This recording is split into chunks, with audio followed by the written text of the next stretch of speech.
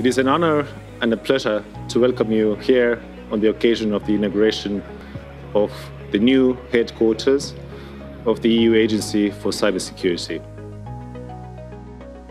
Our headquarters is not only our face, but it also reflects the values and the nature of the organization that we have.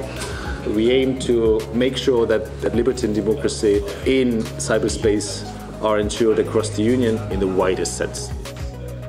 As we're advancing our digital systems, as we're digitizing the state, we need a cultural change, we need a technological change, we need training, we need a full scope of policies to be implemented, and the ENISA's role is extremely significant. We're very, of course, happy that you found your new premises which will serve the full purpose of this organization. Je suis très heureux d'être ici aujourd'hui à Athènes pour inaugurer le nouveau bâtiment de l'ENISA, qui est plus que l'inauguration d'un bâtiment, qui est l'inauguration d'une nouvelle ère pour la cybersécurité en Europe. We have to declare that the era of innocence for Europe is over.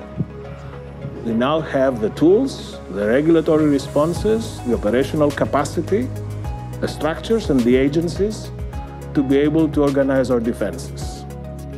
And ENISA would be at the same time a shield to protect us and a lever to optimize our capacity to shape the way we act in cyberspace.